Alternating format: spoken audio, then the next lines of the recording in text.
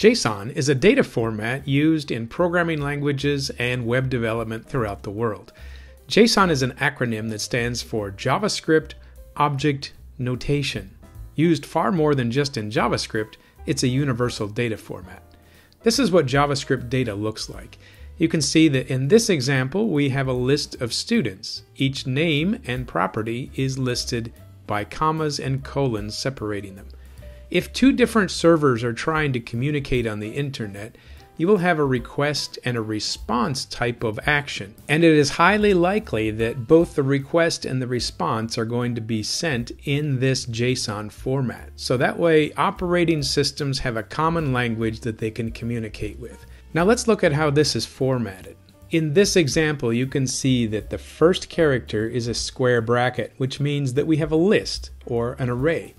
A curly bracket means that we are beginning the definition of an object. And in this case, the object is a student. Inside this student is another property that is an array itself. Each item in the object or in the array can be a string, as you can see the name, or it could be a Boolean value, which in this case is a true or false value. Notice there are no quotation marks around the word false here. The next item here is an integer of age of 25, and notice there are no quotation marks around the number. And then the next item is a float, which is a decimal number. So this is the basics of how you would construct an object or a list in JSON. Prior to JSON, a popular data format was XML, which accomplishes the same thing.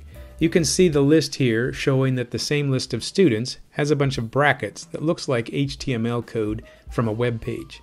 XML stands for Extensible Markup Language, and it has fallen out of favor in some places because it is a little bit more clumsy to work with. JSON is so important that it's a prerequisite that you need to know for pretty much every type of programming language. For example, here in C# you can see that there is a convert statement here to serialize an object. So we take a product, which is going to be turned into this, which is a JSON statement, showing that we can now transfer this to any language, whether C#, JavaScript, or anything else.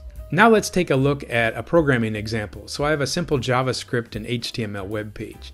First of all, this students.json file contains two students in a list, Nathan and Hannah.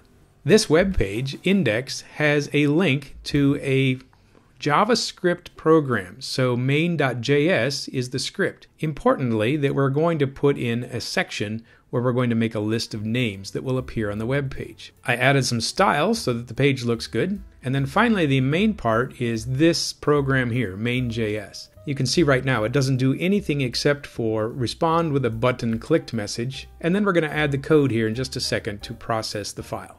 I'm going to run this server so that way we can get the JavaScript running. Next, I open up the web browser to see what the program looks like, and I click the Fetch People button, and now I get the alert that says button clicked. Now I'm going to add some code here, so let's go after the alert and paste in something new. So you can see that this command is fetch, which is supposed to go get the student's JSON file. Next, I want to save it to the people variable, and then I'm going to put a console log message that says, tell me how many people I fetched. Now, with this JavaScript programming, I need to put in another command called async because await and async work together, but that's another subject. I'm going to save this and refresh the page. Okay, the page is up and running, so this time I'm going to inspect the page and show the console log.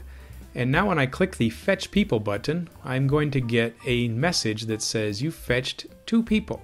So it looks like the fetching is working. Now let's add some more data so we can understand what's going on. So I'm going to paste in another line that says display the entire list. And so I'm going to console log the people. Let's see what that looks like. Let's refresh the page. I'm going to choose Fetch People.